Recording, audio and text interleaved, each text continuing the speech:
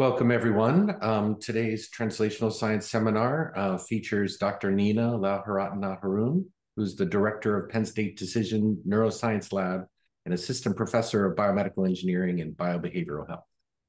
Her interdisciplinary research program uses computational modeling, behavioral economics, and functional neuroimaging, fMRI, and EEG to understand the neural and behavioral mechanisms of social decision-making under uncertainty. The goal of Dr. Lauharatanahirun's research is to exploit theoretically grounded behavioral and neurobiological signals for the design of algorithmic solutions that improve social decision-making in real-world environments. At Penn State, she is also a faculty member of the Center for Neural Engineering, as well as the Center for Brain Behavior and Cognition, that is focusing on building interdisciplinary connections across the life, social, neural, and computational science. Welcome.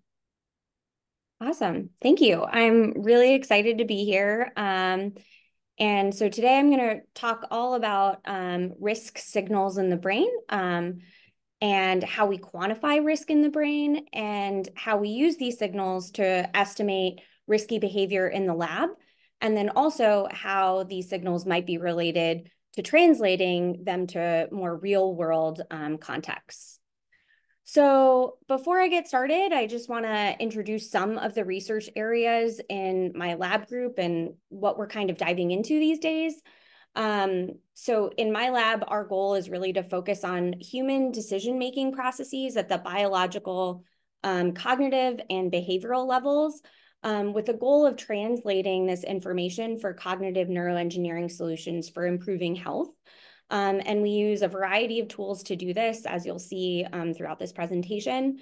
Our three current research areas are focused on really understanding the neural and communication dynamics of group behavior and their effects on decision-making and performance. Understanding social risk and those computations that the brain makes to process social risk information that give rise to health risk perceptions, and understanding how we make decisions or risky decisions in different social contexts using real-world neuroimaging techniques. Okay, so one period that is really important for studying risky behavior. Risky behavior obviously occurs across the lifespan and is a really important problem, but adolescence is a particular period during which is a risky period of development. And according to the 2021 US Census Bureau estimates, there were approximately 43 million youth in the adolescence age range in the United States, accounting for about 13% of the total US population. There are 1.3 billion adolescents in the world today, more than ever. And so this is really this risky period of development affects a large proportion of the population. And although adolescents are physically strong and healthy, their rates of injury and death actually increase about 200% from childhood to adulthood. So as you can see here, 70% of adolescent deaths in the US are attributable to preventable causes that actually result from engaging in risky behaviors such as substance use, violence, reckless behaviors, risky sexual behaviors, and things like that. Also, I think it's important to note that 50% of all adult psychiatric disorders actually begin in adolescence. And the statistic is what was, I guess, like staggering to me is that treatment doesn't begin until 6 to 23 years later. So this is a really good period of development to study risky behaviors. And it also signifies that investing in a safe and healthy and productive transition from childhood to adulthood is really critical.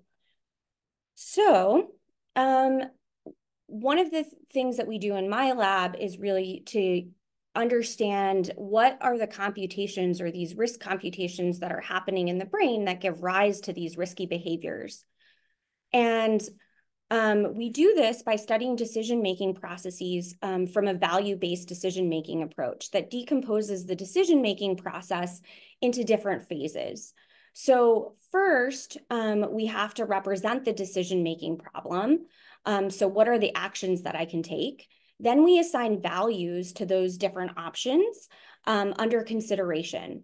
And then we make choices after we assign values, likely selecting the option that had the highest value to us. And those values incorporate subjective values, things that are important to us at an individual level. And then we evaluate the outcomes of our choices and see whether or not that was a good choice or not. And then learning happens. So if I got really good consequences or really good outcomes from making a specific selection, then I'm likely to do that in the future. And what's really nice about decomposing the decision-making process into these different phases are that these are separable phases of the decision-making process. And these are computationally distinct processes, and it makes it tractable for studying how the brain makes decisions because these processes are actually reflected in separable brain networks. So in this figure, you'll see that the representation of decisions actually involves both bottom-up processing from sensory cortices, such as the primary visual cortex, somatosensory cortices, but it also involves top-down processing from cortical areas such as the orbitofrontal cortex and subcortical motivational brain circuitry, including the ventral striatum and the amygdala. And the valuation process really integrates all of these inputs or incoming information into a common value representation that is represented in the ventromedial prefrontal cortex. So when we value something, our ventromedial prefrontal cortex is activated and responds to these things that we value in our environment, whether that be social praise, rewards, monetary rewards, food, and this has been shown in a variety of studies. So this value-based framework is really nice for understanding and decomposing the neural computations that are associated with different phases of the decision-making process. I also want to point out that a lot of the adolescent risky decision-making literature has really focused on reward processing. And really that is focused on outcome evaluation. So after you've already made the decision, adolescents have heightened sensitivity to rewards, and they have heightened activation of the ventral striatum and other reward-related circuitry. However, I want to point out that while this research is really important, there's a lot of mixed results in whether or not those brain signals during this outcome evaluation area or segment of the decision-making phase is actually related to real-world behaviors. And so in my lab, what we're really focused on is this valuation piece, because this is prior to when adolescents are making those risky choices. And so figuring out what drives individual subjective values is helpful for predicting what choices they make, and also important for targets for treatment and prevention and intervention efforts. Okay, so I'm going to give you an example here of how we study this in the lab. So we quantify risk as a modulator of value within this value-based decision-making framework. And we give participants two different options where they make multiple decisions. So this is just an example of one decision that an adolescent might make within our experimental paradigm. So they are given a choice between a red gamble and a blue gamble, where the red gamble, there's a 100% chance of earning $1 and a 50-50 chance of earning $3 or nothing at all. And so what would you all choose?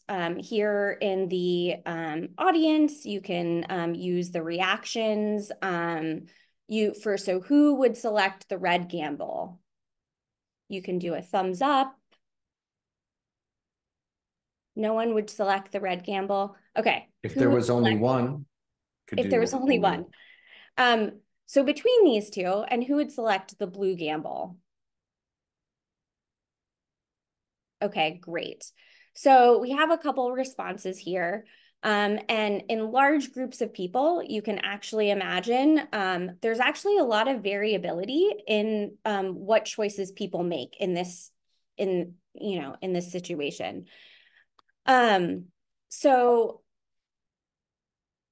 So we can actually quantify risk and reward within these different types of gambles or options.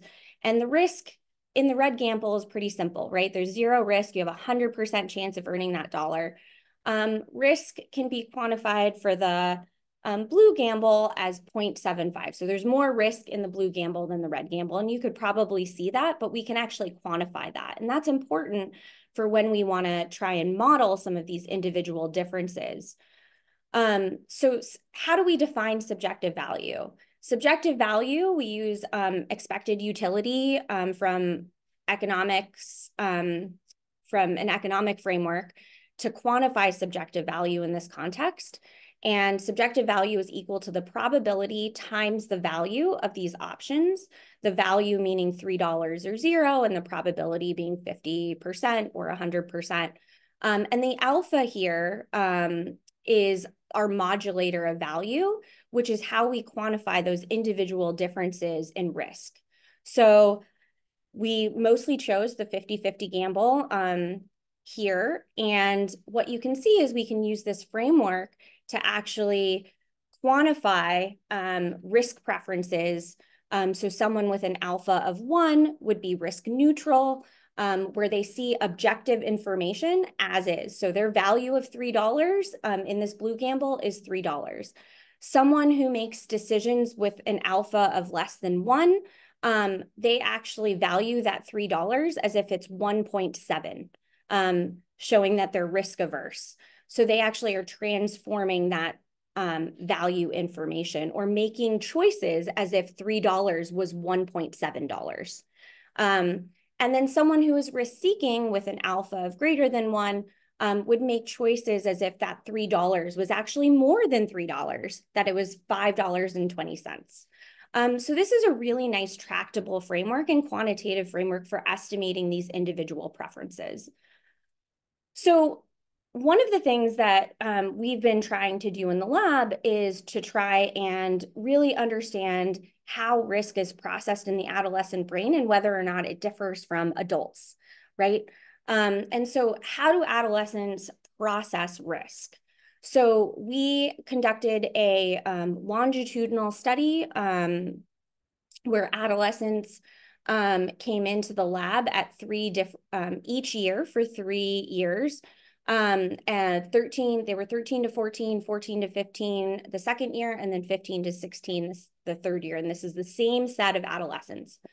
And then we had them do a decision-making task where they did about 144 trials of this game. So we had lots of different values, lots of different probabilities, and they're making these choices. And then we're using this subjective value model to basically estimate what their risk preferences are from their decisions that they make, which is very different than what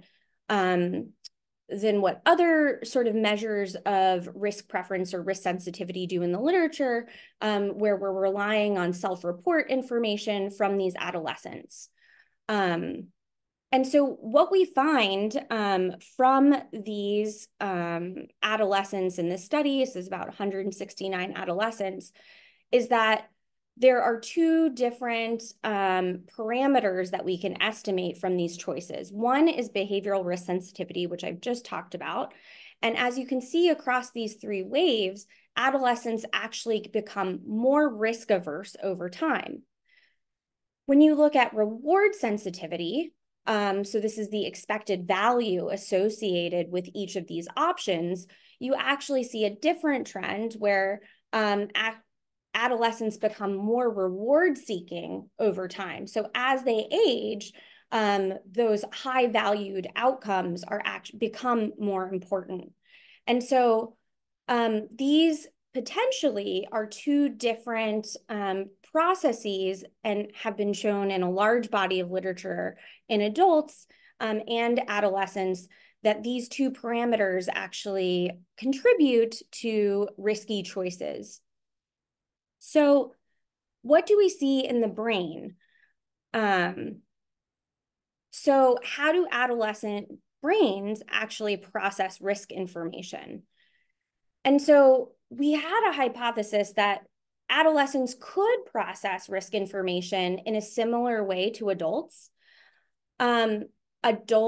Adolescents might not exhibit any processing of risk information, and maybe that's why they make such risky choices relative to and adults have this representation, but maybe adolescents haven't developed it yet. Or adolescents might use different brain networks because their brain is undergoing significant maturation, both structurally and functionally at this time window.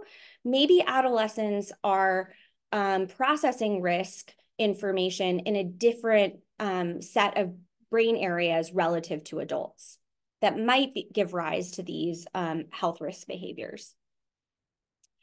So what we did was we looked at those estimates or coefficient of variation estimates for risk, and we used that as a parametric modulator during our decision-making phase. And we correlated that with these bold responses from MRI scanning. And we actually see that adolescents actually represent risk information in the medial prefrontal cortex, anterior cingulate cortex, the insular, bilateral insular cortices, and the ventral striatum. This is not different than what we see in adults, which is in this black box here. And so really adolescents and adults represent risk information in very similar ways. So one of the things that we were really interested in is a lot of the literature that is focused on adolescent risky decision-making focuses on how they represent risk information or reward information, but rarely do they link it to actual health risk behaviors. So one of the first things that we did was to see whether or not the risk preferences that I just talked about, these behavioral estimates that we get from our computational models, whether or not that's correlated with this risk-related brain activity that we saw in the previous slide. In fact, we do see that if adolescents are more risk averse, that they actually recruit this risk-related brain network. So adolescents that are risk averse have greater signaling or greater activation or recruitment of activation in the medial prefrontal cortex, bilateral insular cortices, and ventral striatum. So they are using this value-based network to inform their choices. And so we are interested in looking at, and we did this for each of these brain areas separately. And what we found was that right insular activation at time 1 in this longitudinal study, not the medial prefrontal cortex or anterior cingulate cortex or the ventral striatum, was actually related to the change in health risk behaviors from wave 1 to wave 3. So if you remember, these adolescents are 13 to 14 at wave 1. And at wave 3, they're about 15 to 16, which is when the period, which is when they're supposedly in the literature to experience heightened risky behaviors. And so what we see is that adolescents who have decreased insular activation or decreased risk processing in their brains at time 1 actually have the greatest increase in their change in health risk behaviors from wave 1 to wave 3 using a latent growth curve modeling that also includes reward sensitivity, and behavioral risk sensitivity estimates. So this is over and above reward sensitivity. It seems that risk sensitivity in the insular cortex is related to a change or predictive of this change in health risk behaviors from wave 1 to wave 3, which is really important given that a large majority of the research currently in adolescent risky decision-making has focused on reward processing and reward-related brain activation. Okay, so now I'm going to switch gears and talk a little bit about how we've modified this model to actually study what other parameters in an adolescent subjective valuation model that they might use that may explain why they might be more likely to engage in risk-taking.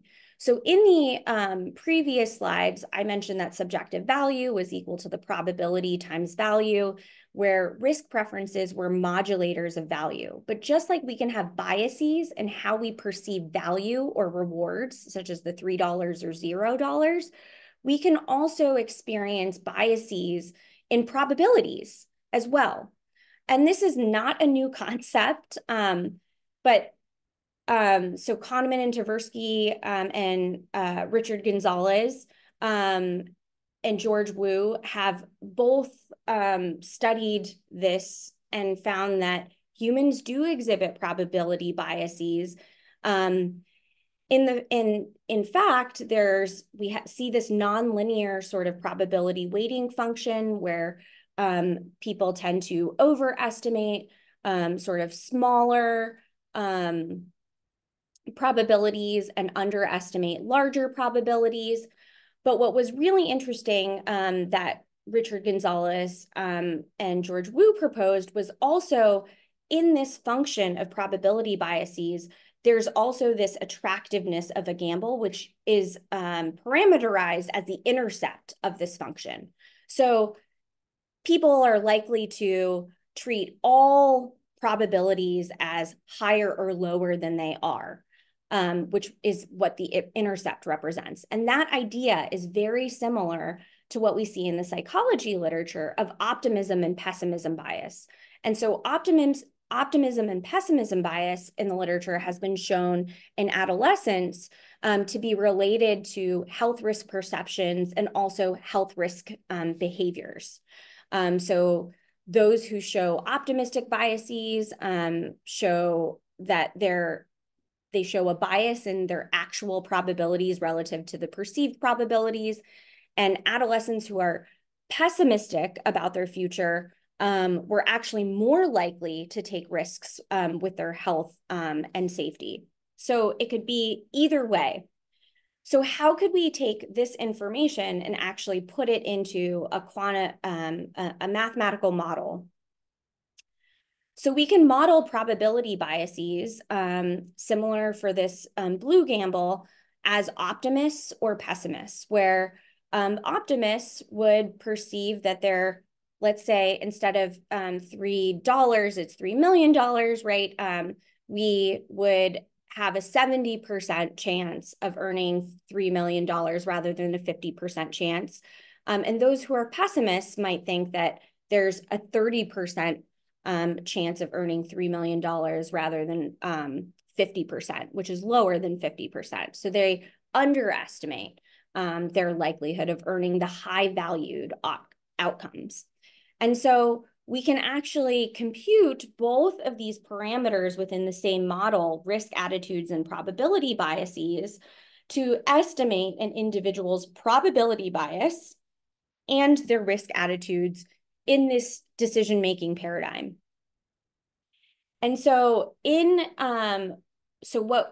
what I've shown, this is similar to the results that I showed before, and this is a separate sample of adolescents. It's 159 adolescents instead of 169, and we're only looking at one time point here. But you can see that greater risk aversion was related to bilateral activation of the insular cortices, which seem to be really important for representing risk.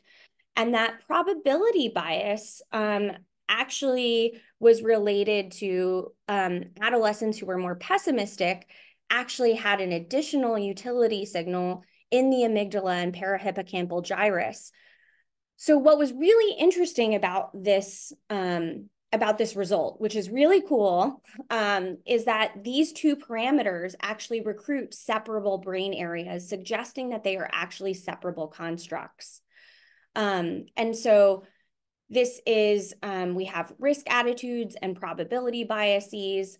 And then we also wanted to look at, okay, well, in a demographically matched control group of adults to these adolescents, these were actually their parents, do we see the same sort of neural signaling for risk attitudes and probability bias?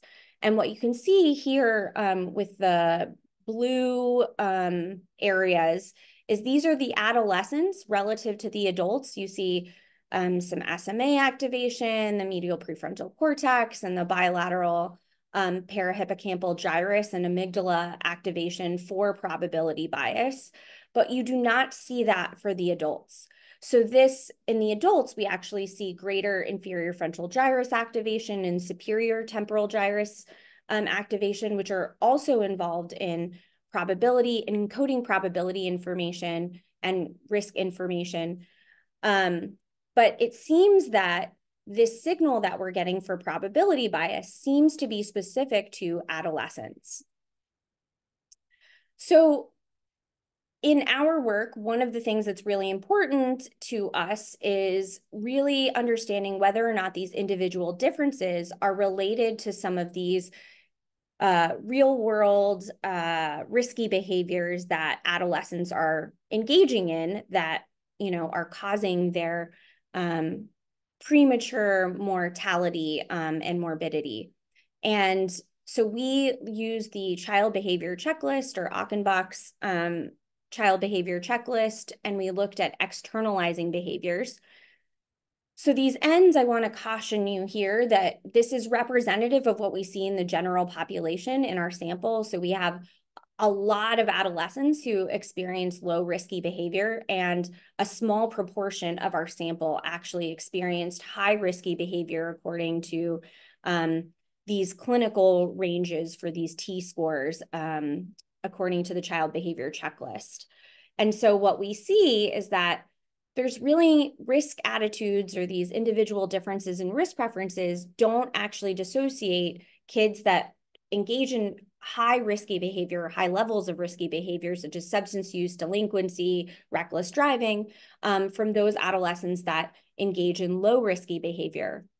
But what was really interesting to us is that we found that this probability bias parameter actually did distinguish between adolescents that were engaging in high levels of risky behavior versus low levels of risky behavior, and that these kids were actually more pessimistic. And this is really interesting, as it's in line with the threshold impulsivity models of risky behavior, where adolescents maybe who engage in risky behavior may just not care because they think that they're likely to experience low outcomes all the time. They could also be another hypothesis for why pessimism might be driving risky behavior, could be that adolescents may try to use risky behavior to escape some of the internalizing symptoms that they are experiencing. So large amounts of negative emotion might be coped with by getting positive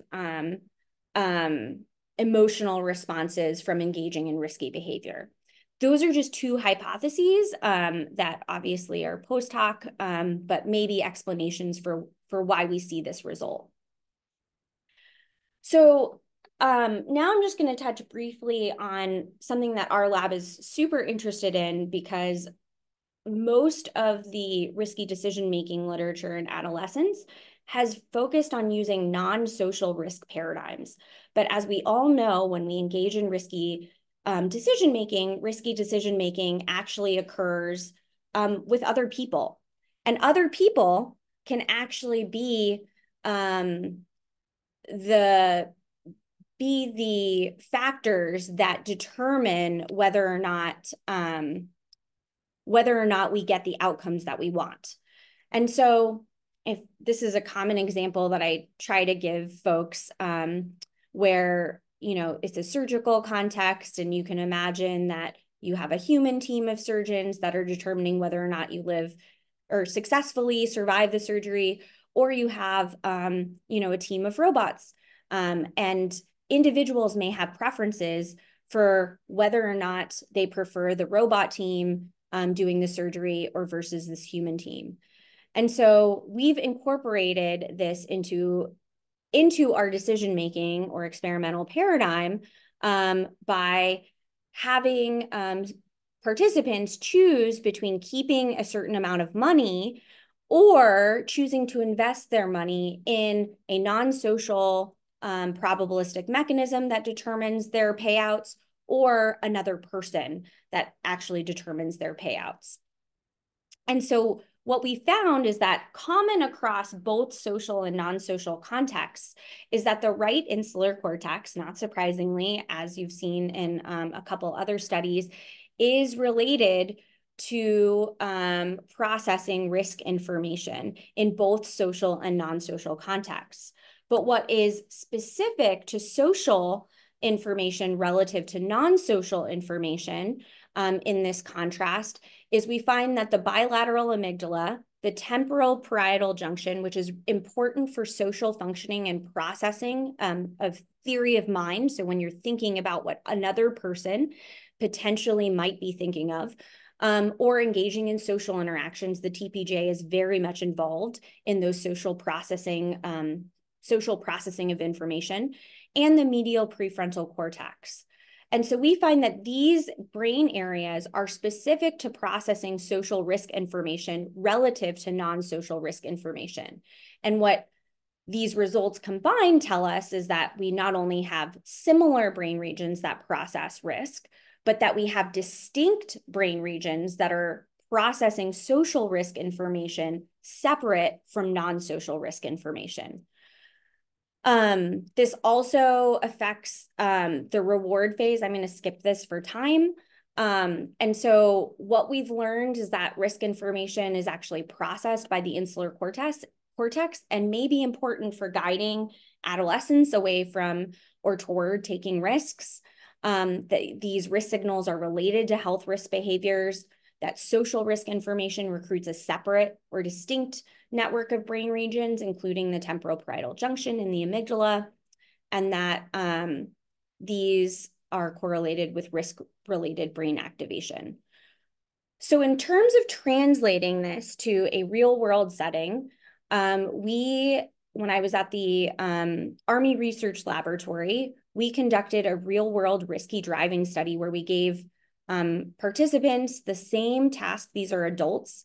And we had them drive in a car while they had, we had EEG hyperscanning. So they were wearing EEG caps and ECG bioharnesses, and also collecting their skin responses or EDA responses using the empatica.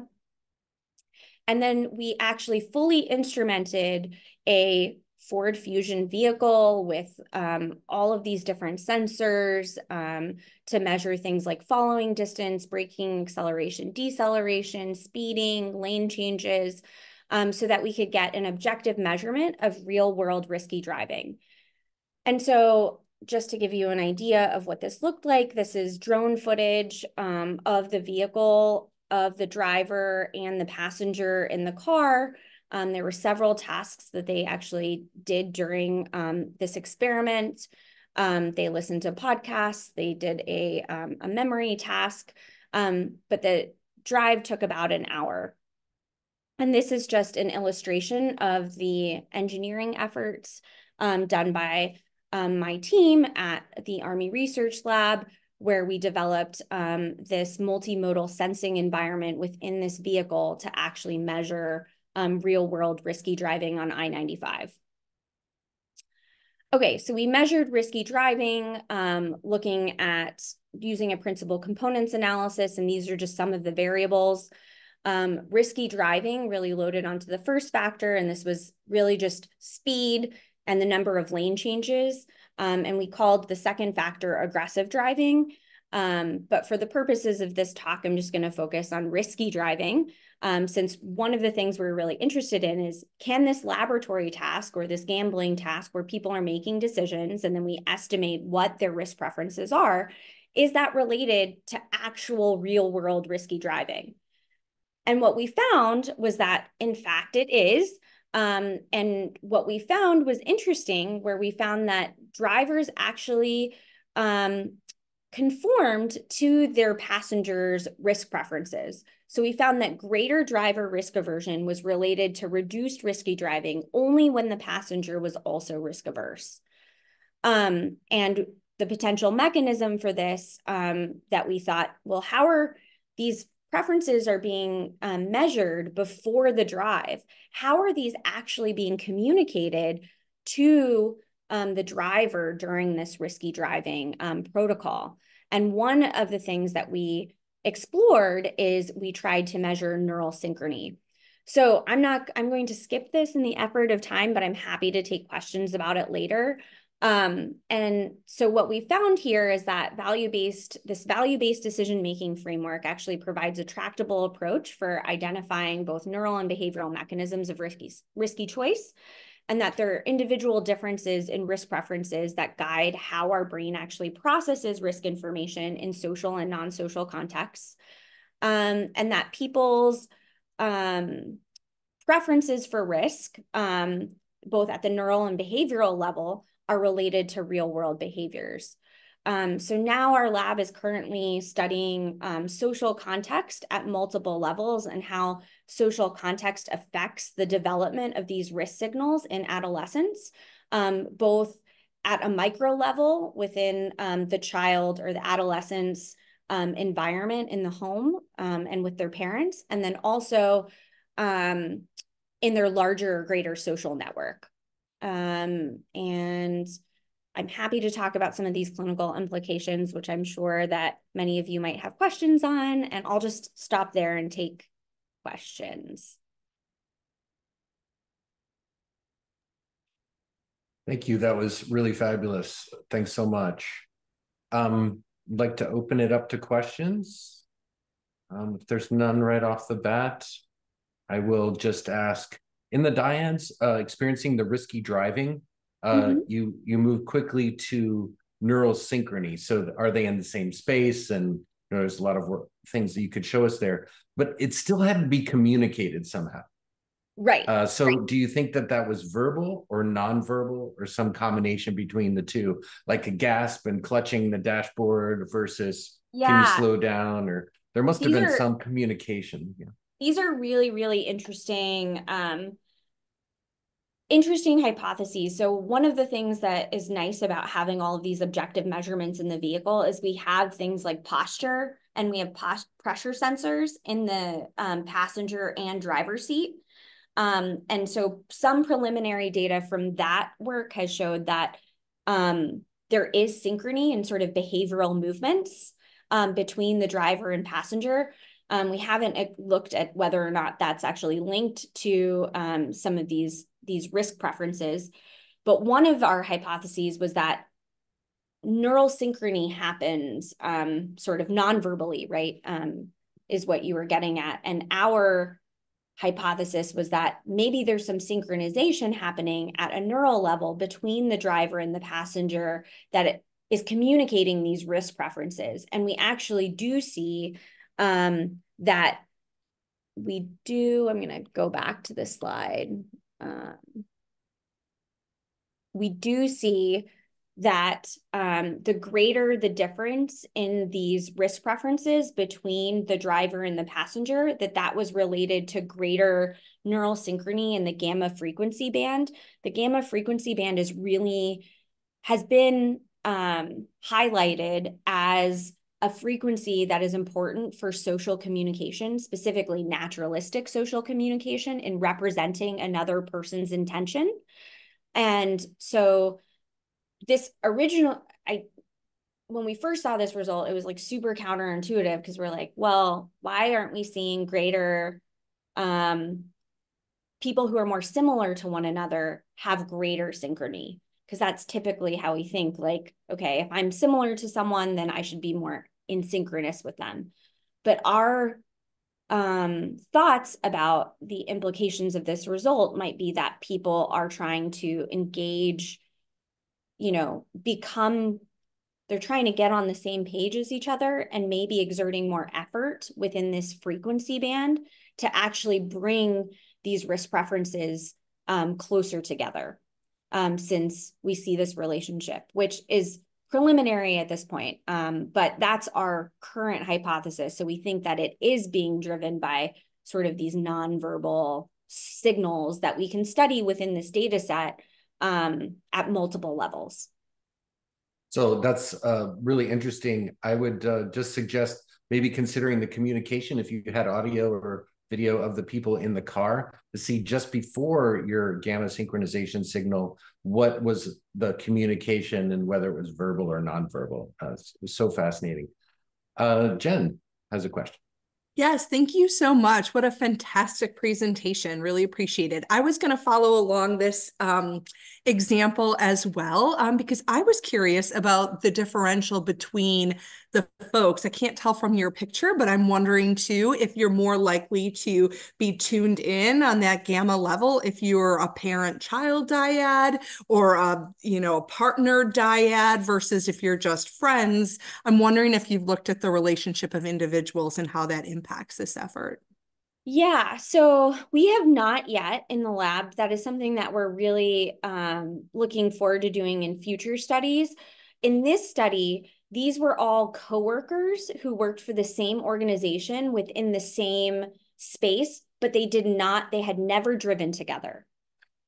So you can be colleagues and there were certain levels of familiarity. So within this result, in the model, we actually added a familiarity measure, and we also added their social network, social distance measure in risk preference in the entire network. So we calculated that and added that as a covariate in this model to account for familiarity, because it could be that people who are more familiar with one another actually require less synchronization at this frequency band to actually get on the same page. So that would be the hypothesis between, I think, parents and children.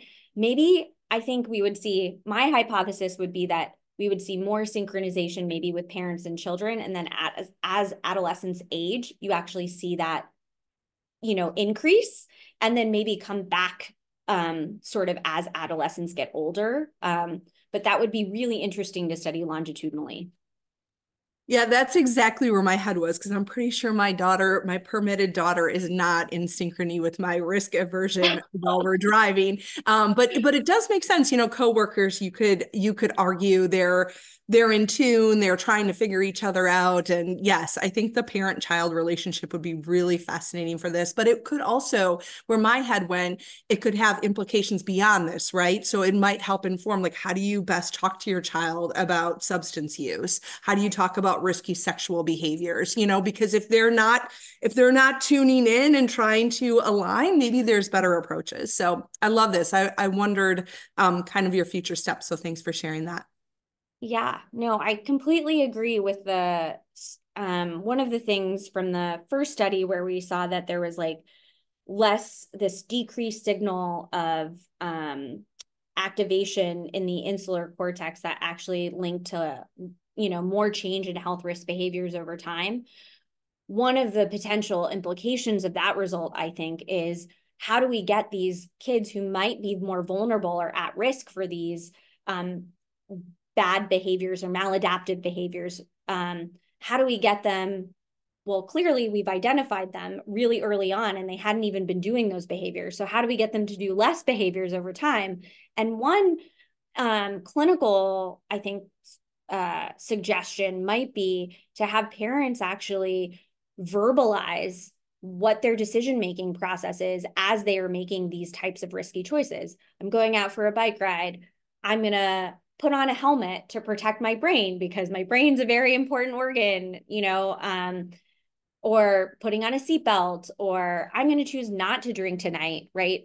For whatever reasons. And so explaining those thought processes may help adolescents actually generate those connections and increase that risk signal. So that would be something that we're interested in studying in the lab in future studies.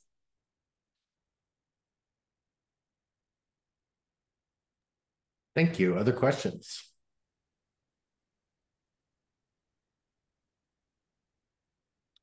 Nina, was there a part that you wanted to go back to? You mentioned some of the additional implications, clinical or otherwise. Yeah, I mean, I guess I could talk about, one of the things that our group is currently doing is a lot of the risky decision-making literature has really focused on the individual, but not the individual within the context of group behavior.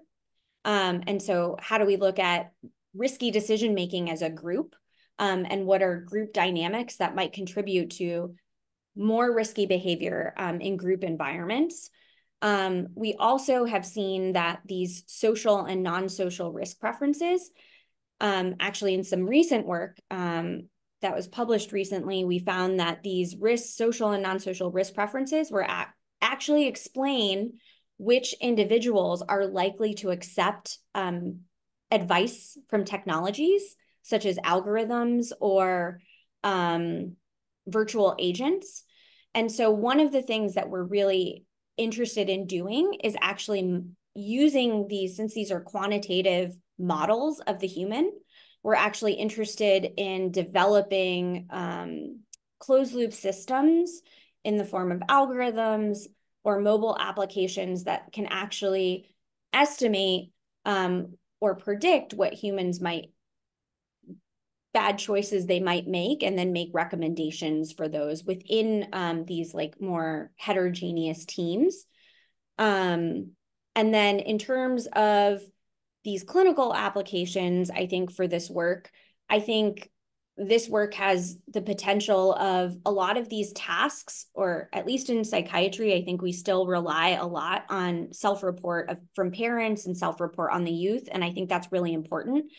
But some of these behavioral tasks that have these neural substrates can actually be transitioned to clinical settings to provide assessments or screenings of at-risk youth, and also provide targets for prevention and intervention efforts. So we are trying to build more of these algorithms into mobile health applications where we can develop algorithmic recommendations to really optimize health choices. And an area that we have started to focus on, but we only have behavioral data at this point, is you can give someone recommendations, but that doesn't necessarily mean they're going to incorporate that information into their choice. So how do we actually quantify that? And how does the adolescent brain or the adult brain actually incorporate that information into existing biases where the information might challenge and not be confirming existing biases? It might actually be counter to what you think. And what we've seen preliminarily in some of our behavioral studies is that adolescents are actually much more apt to incorporate information into their existing biases relative to adults, which is what you might expect, but that they don't incorporate all of it. They incorporate some of pieces of the information, and that these are domain specific. So they are more likely to incorporate information for adaptive risk situations versus maladaptive, and positive and versus negative outcomes. So I think that's some of these clinical applications that might for that. Yeah. For that taking advice from algorithms comment you made, did that pan out as the high risk or the low risk group were more likely to take advice, including algorithms? So what we found was that it was actually whether or not you prefer, so in the social versus non-social risk conditions, people that were less likely to take risks in the social situation were more likely to take advice from people who were more likely to take risks from social in the social condition were more likely to take advice from humans versus people who are more likely to take who make risky choices or prefer taking risky choices in non-social situations. They, in our non-social condition, that actually explained who was likely to take advice from algorithms. So we see that these individual differences in how people approach risk information into their individual different preferences, that seems to explain their choices in a variety of domains, not just substance use, but here in this talk, I've shown substance use or health risk behaviors, but also risky driving and this technology space. So this seems to be how we approach risk and uncertainty in the brain and behavior seem to guide our decisions in a lot of domains, which is really interesting and exciting. Thank you. That was great. Dan has a question. How is executive functioning, for example, inattention impulsivity related to risk? Does the association differ between social and non-social risk? That is an excellent question, Dan. And so in terms of cognitive control and risk, we do have one study looking at the interaction between the neural correlates of cognitive control, specifically the DLPFC, and the neural correlates of risk processing, the bilateral insular cortex. And what we see is that in predicting health risk behaviors, we see that the kids that have high executive functioning or high cognitive control and high risk processing actually exhibit the lowest amount of health risk behaviors. And we don't see that in the other group. We have not looked at this. We have not looked at cognitive control and social or non-social risk. So I think looking at the interaction between this cognitive control system, which has been is part of the dual systems model of adolescent risky decision-making, would be really, really interesting. Yeah, that would be really cool to look at cognitive control and social, non-social risk in predicting health risk behaviors. Other questions? Anyone? If not, I wanted to thank you, Nina, for a fabulous presentation. We really appreciate it. Sure. Thank you for having me.